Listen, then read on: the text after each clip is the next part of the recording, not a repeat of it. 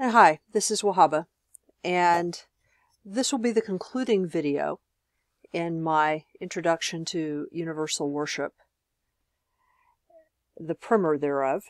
And I finished the last video talking about the feeling tone, ways in which a person who is training in the spiritual adab of spiritual liberty through the ritual of universal worship can come to appreciate and experience the feeling tone of each tradition. And another place where you can begin, of course, is in the writings of Hazrat Inayat Khan, in the same text that I read from earlier in the very first of these videos, The Unity of Religious Ideas.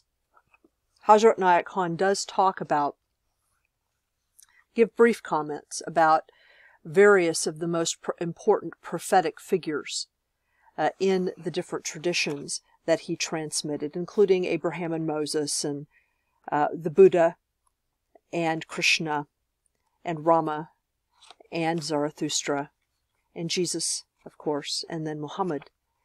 And he also, if you read through these, he also talks about, and when he talks about the Buddha, he also talks about the Jains, who were a very important religious group where he lived, in the part of India that he came from, and that a lot of people don't know very much about, and were incredibly important in the development of both Hinduism as we know it today and Buddhism.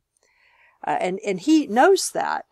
And he also knows that they have a relationship with Buddhism specifically, in that Lord Mahavir, the prophet that is connected to the Jains, actually came into existence at about the same time that the Buddha did. And in India, their stories, the story of the Lord Buddha and Lord Mahavir, are actually intertwined. So he does mention the Jains.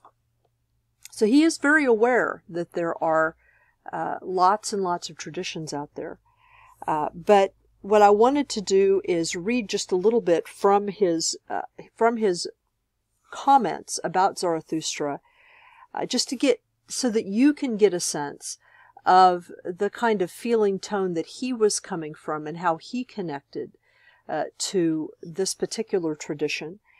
And what you have to remember is that he knew Zoroastrians. They are one of the, in fact, one of the largest Zoroastrian community in the world exists in the area of India where he came from. So I'm sure that he knew Zoroastrians, that he met with them, that he spoke to them, and was familiar with their traditions. So that's part of the reason why, and as you've probably already noticed, it's a special tradition for me, because it was the first tradition within the context of universal worship that I connected to in terms of a feeling tone. So this particular prophet and tradition have always been very special to me. But as he says here, Zarathustra's spiritual attainment came by his communication with nature first. He appreciated, adored, and worshipped the sublimity of nature, and he saw wisdom hidden in the whole creation. He learned and recognized from that the being of the Creator, acknowledged his perfect wisdom, and then devoted his whole life to glorifying the name of God. To those who followed him in the path of spiritual attainment, he showed the different aspects of nature and asked them to see what they could see behind it all. He pointed out to his followers that the form and line and color and movement that they saw before them, and which attracted them so much, must have been accomplished by an expert artist. It cannot all work mechanically and be perfect. The mechanism, however much perfected, cannot run without the help of an engineer. Therefore he showed to them that God is not an object which the imagination has made, though he is molded by man's imagination outwardly. In reality, God is the being, such a perfect being that if compared with other living beings of this world, he is beyond comparison. He is the only being. The way of worship taught by Zarathustra was to worship God by offering homage to nature, for nature suggests to the soul the endless and unlimited being hidden behind it all. So the Amesha then are expressions of this. They are expressions of these different components of nature. And what I would recommend is you get to know this in Zoroastrianism. What I will say is that in that virtual Zoom-sponsored universal worship that was done a month and a half ago in commemoration of the 99th anniversary of the introduction of universal worship to the world, the individual who did Zoroastrianism did a really good job. She had very clearly connected with the feeling tone of the prophet, and the practice of light that she offered was simple, it was to the point, and it was completely within the context of the Zoroastrian tradition, and yet done in a way that anybody could understand. So she did a really, really good job. I don't remember exactly what her name was. I know she came out of Florida, but she did an excellent job. So she's an example of something, of a way in which this tradition can be done.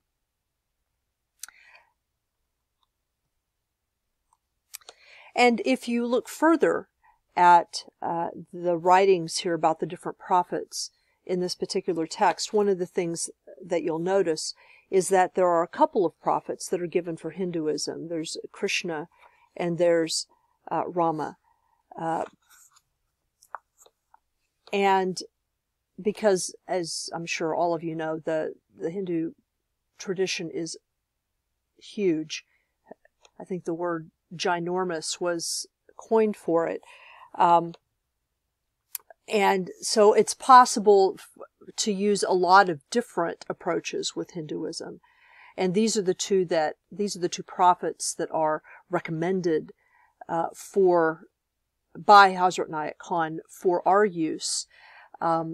When it comes to Hinduism, it is important to try to pick texts and pick prophets that most or all Hindus will agree on.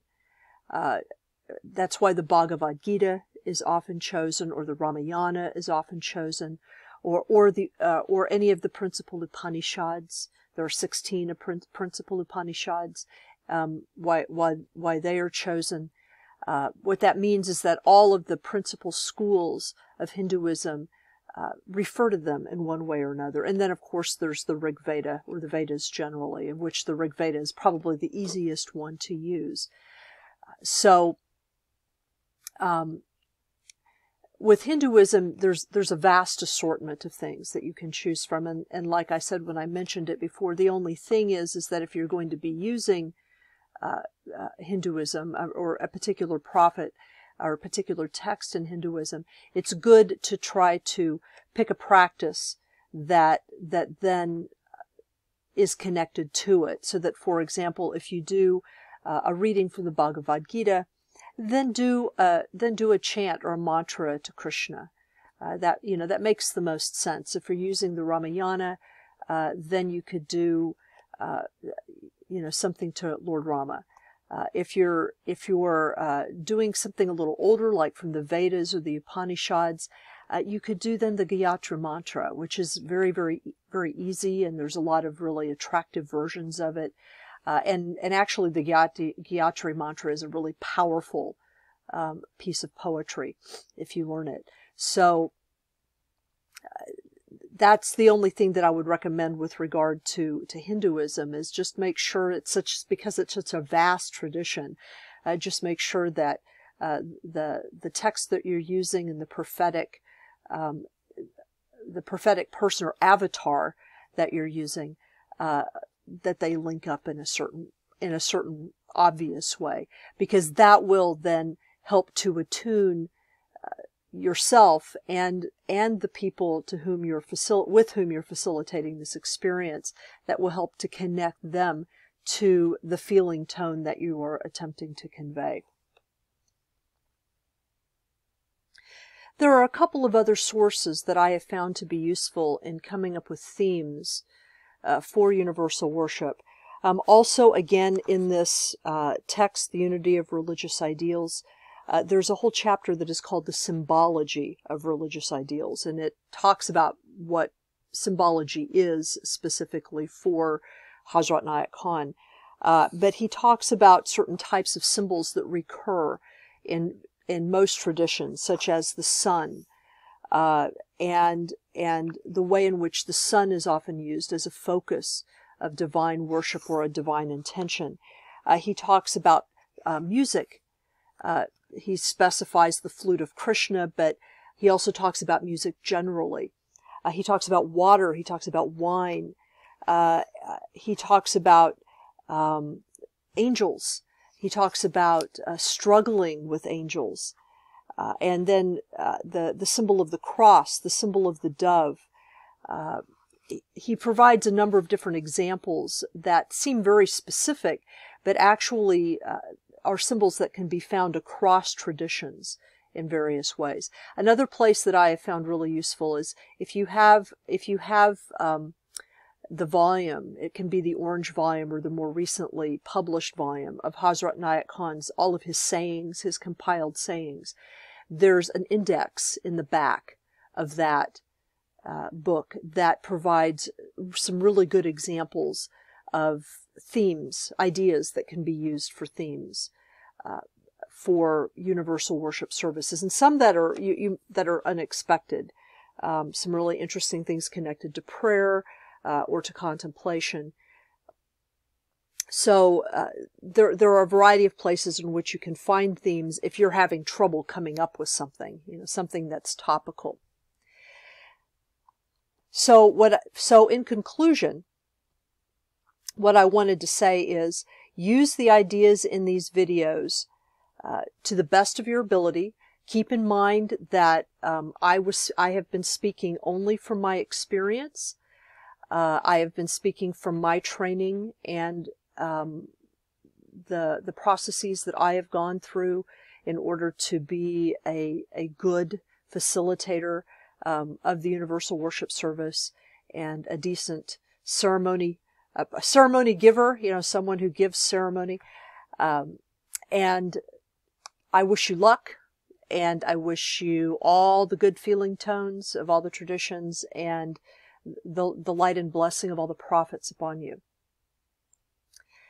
And I would just conclude with, may the blessings of God rest upon you. May God's peace abide with you. May God's presence illuminate your heart now and forever. Amen.